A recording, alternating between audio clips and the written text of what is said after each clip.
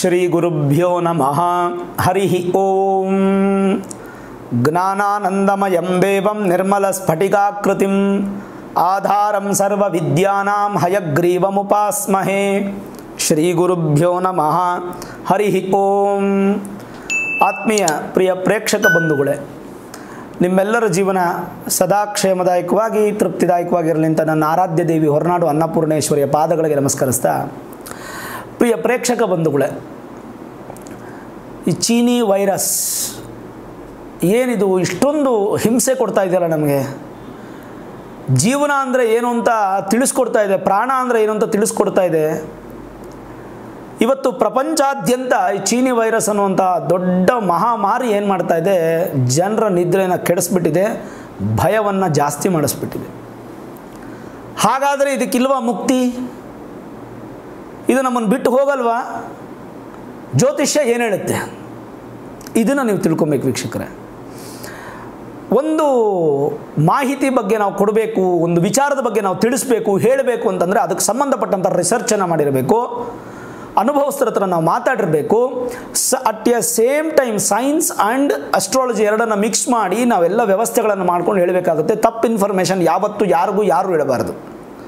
ಕಾರಣ ನಾವು ಎಜುಕೇಟೆಡ್ ಮಾಡೋಕ್ಕೆ ಇರತಕ್ಕಂಥದ್ದು, ನಿಮ್ಮನ್ನು ಎಜುಕೇಟ್ ಮಾಡಬೇಕಷ್ಟೇ. ನಿಮಗೇನು ಭಯ ನಿವೃತ್ತಿ ಆಗಬೇಕು, ಹಾಗಂತ ಸುಳ್ಳು ಹೇಳಬಾರ್ದು. ಇದು ಇಂಪಾರ್ಟೆಂಟ್ ಆಗಿರತಕ್ಕಂಥ ವಿಚಾರ.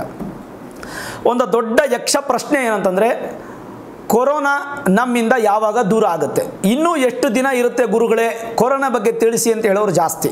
ಕ್ವೆಶನ್ಸ್ ಹೇಳ್ತಾ ಇದ್ದೀನಿ, ಗುರುಗಳೇ ಕೊರೋನಾ ಇನ್ನೂ ಎಷ್ಟು ದಿನ ನಮ್ಮ ಭೂಮಿ ಮೇಲೆ ಇರುತ್ತೆ?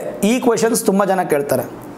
ಇನ್ನು ಎಷ್ಟು ದಿನಗಳಲ್ಲಿ ಈ ಮಹಾಮಾರಿಗೆ ವ್ಯಾಕ್ಸಿನ್ ಸಿಗುತ್ತೆ ಅಂತ ಕೂಡ ಕೇಳೋರು ಜಾಸ್ತಿ ಇದ್ದಾರೆ. ಮೂರನೇ ಪ್ರಶ್ನೆ ಏನಂತಂದರೆ, ನಮ್ಮ ಭಾರತ ದೇಶ ಈ ಕೊರೋನಾ ವೈರಸ್ಸಿಂದ ಇನ್ನೂ 5 ವರ್ಷಗಳ ಕಾಲ ಬಾಧೆ ಪಡಬೇಕು ಅಂತ ಕೆಲವೊಂದು ವಿಜ್ಞಾನಿಗಳು ಹೇಳ್ತಾ ಇದ್ದಾರೆ. ಜ್ಯೋತಿಷ್ಯ ಪರವಾಗಿ ನೋಡಿಬಿಡೋಣ, ಯಾವುದು ಸುಳ್ಳು ಯಾವುದು ಸತ್ಯ. ವೀಕ್ಷಕರೇ, ನಾವು ರಾಹುಗ್ರಹವನ್ನು ಕಣ್ಣಿಗೆ ಕಾಣಿಸದೇ ಇರತಕ್ಕಂಥ ಕ್ರಿಮಿ ಅಂತ ಹೇಳ್ತೀವಿ. ಅರ್ಥ ಆಯ್ತಲ್ಲ ನಿಮಗೆ?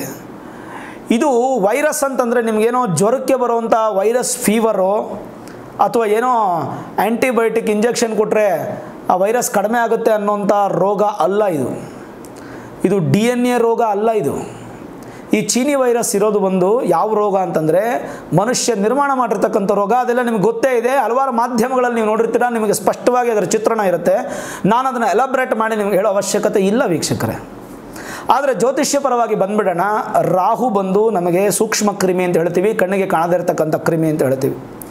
ಪ್ರಸ್ತುತ ರಾಹು ಇರತಕ್ಕಂಥದ್ದು ಮಿಥುನ ರಾಶಿಯಲ್ಲಿ.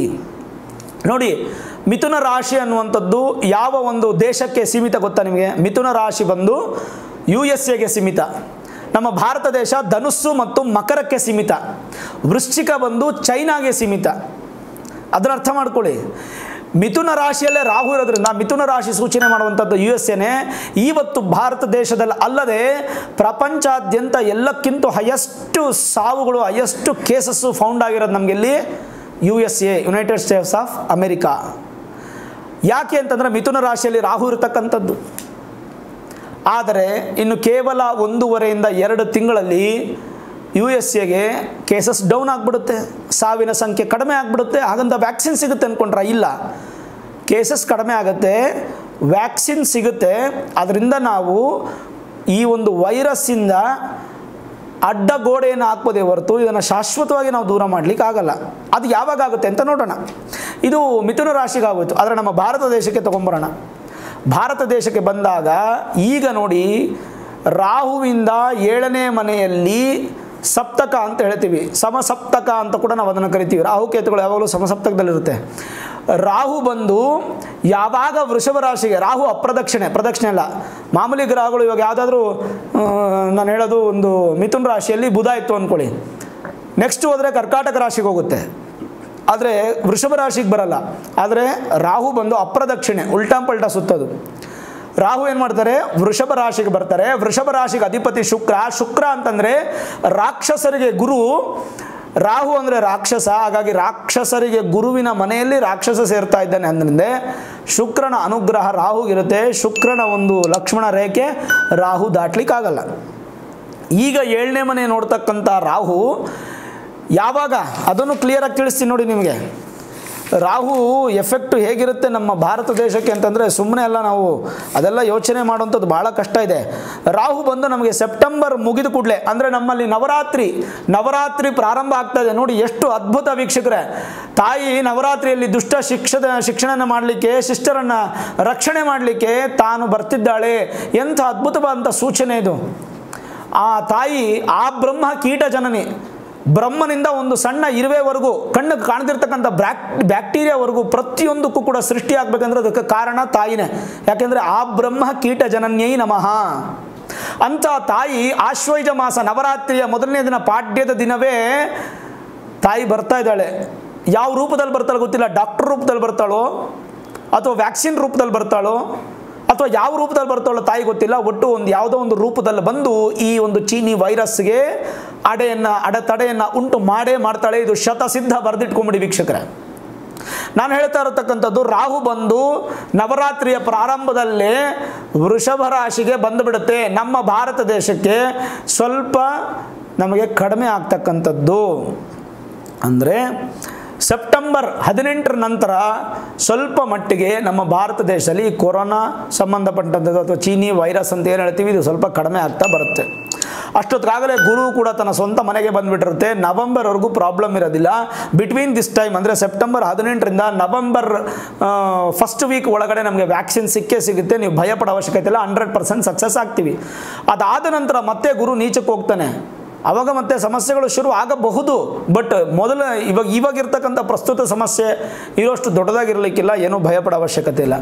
ಈ ಚೀನಿ ವೈರಸ್ಗೆ ನಮಗೆ ಮುಕ್ತಿ ಬೇಕು ಅಂತಂದರೆ ನವರಾತ್ರಿವರೆಗೂ ಕಾಯಲೇಬೇಕು ವೀಕ್ಷಕರೇ.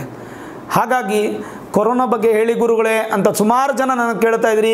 ಕೊರೋನಾ ಯಾವಾಗ ಹೋಗುತ್ತೆ ಅಂತ ಕೇಳ್ತಾ ಇದ್ರಿ.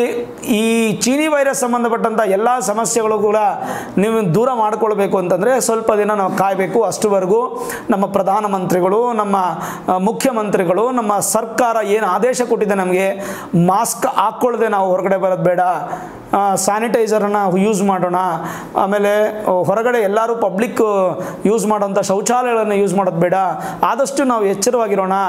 ಗುರುಗಳೇ, ನೀವು ಮಾಸ್ಕ್ ಹಾಕ್ಕೊಳ್ಳದೆ ವಿಡಿಯೋ ಮಾಡ್ತಾ ಇದ್ದೀರಲ್ಲ ಅಂತ ಸುಮಾರು ಜನ ಕೇಳೋರು ಇದ್ದಾರೆ. ಮೊದಲು ನೀವು ಮಾಸ್ಕ್ ಹಾಕ್ಕೊಳ್ಳಿ ಅಂತ ಕಮೆಂಟ್ ಮಾಡೋರು ಇದ್ದಾರೆ. ನಾನು ಹೇಳ್ತೀನಿ, ಇಲ್ಲಿ ನಾವು ಸೆಕ್ಯೂರ್ಡ್ ಆಗಿದ್ದೀವಿ. ಒಂದು ರೂಮಲ್ಲಿ ಕೂತ್ಕೊಂಡು ನಾನು ಕ್ಯಾಮ್ರಾಮನ್ ಬಿಟ್ಟರೆ ಬೇರೆ ಯಾರೂ ಇಲ್ಲ. ಕ್ಯಾಮ್ರಾಮನ್ನು ಮಾಸ್ಕ್ ಹಾಕ್ಕೊಂಡು ಅವರು ಹೆಲ್ದಿಯಾಗಿದ್ದಾರೆ, ಏನು ಯೋಚನೆ ಇಲ್ಲ. ಹಾಗಾಗಿ ನಾನು ಮಾಸ್ಕ್ ಓಪನ್ ಮಾಡಿ ಈ ಜಾಗದಲ್ಲಿ ಮಾತಾಡ್ತಾ ಇರೋದ್ರಿಂದ ನೀವು ಪ್ರಶ್ನೆ ಮಾಡ್ಬೋದು, ಗುರುಗಳೇ ಫಸ್ಟ್ ನೀವು ಮಾಸ್ಕ್ ಹಾಕಿ ಅಂತ ಕೇಳ್ಬೋದು. ಅದಕ್ಕೂ ಅವಕಾಶ ಇಲ್ಲ, ಯಾಕೆಂದರೆ ವಿ ಆರ್ ಸೇಫ್ ಅಂತ. ಸೇಫ್ ಆಗಿರೋದ್ರಿಂದ ನಾನು ವಿಡಿಯೋ ನಿಮಗೆ ಮಾಡ್ತಾ ಇದ್ದೀನಿ. ಆದಷ್ಟು ಸಾಮಾಜಿಕ ಅಂತರವನ್ನು ಕಾಯ್ಕೊಂಡು ನಮ್ಮ ಈ ಒಂದು ದೊಡ್ಡ ಮಹಾಮಾರಿ ರೋಗವನ್ನು ದೂರ ಮಾಡೋಣ. ಮಹಾಮಾಯ ಮಹಾಮಾರಿ ಸ್ವರೂಪಯ ಶೈವಕಾಲೇ ಭವತ್ ಶೈವ ಭವತ್ಯಜ. ಶ್ಲೋಕ ಒಂಚೂರು ತಪ್ಪಾಗ್ತಿದೆ, ಯಾಕೆಂದರೆ ಜ್ಞಾಪಕ ಇಲ್ಲ, ನಾನು ಅದನ್ನು ಸರಿಯಾಗಿ ನೋಡ್ಕೊಂಡಿಲ್ಲ. ಇಮಿಡಿಯೇಟ್ ನಿಮ್ಗೆ ತಿಳಿಸ್ಬೇಕು ಅಂತ ನಾನು ಹೇಳ್ತಾ ಇದ್ದೀನಿ. ಮಹಾಮಾರಿ, ಈ ಮಹಾಮಾರಿ ಅನ್ನೋಂಥವನ್ನ ನಾಶ ಮಾಡೋದಕ್ಕೆ ಯಾರು ಬರಬೇಕು? ಆ ಮಹಾಮಾಯಿನೇ ಬರಬೇಕು. ಮಹಾಮಾಯಿ ನವರಾತ್ರಿಯ ಮೊದಲನೇ ದಿನದಲ್ಲೇ ಬರ್ತಾಳೆ. ನಮಗೆ ವ್ಯಾಕ್ಸಿನ್ ಸಿಗುತ್ತೆ. ಯಾವುದೇ ಥರದ ಯೋಚನೆ ಮಾಡೋ ಅವಶ್ಯಕತೆ ಇಲ್ಲ ವೀಕ್ಷಕರೇ. ಸಂತೋಷವಾಗಿರಿ, ನೆಮ್ಮದಿಯಾಗಿರಿ. ಆದಷ್ಟು ಮಕ್ಕಳು ಮತ್ತು ವಯಸ್ಸಾದವರು ಜಾಗೃತಿಯಾಗಿರಿ ಅಂತ ಹೇಳ್ತಾ, ಸರ್ವೇ ಜನಾಃ ಸುಖಿನೋ ಭವಂತು, ಸಮಸ್ತ ಸನ್ಮಂಗಳಾನಿ ಭವಂತು.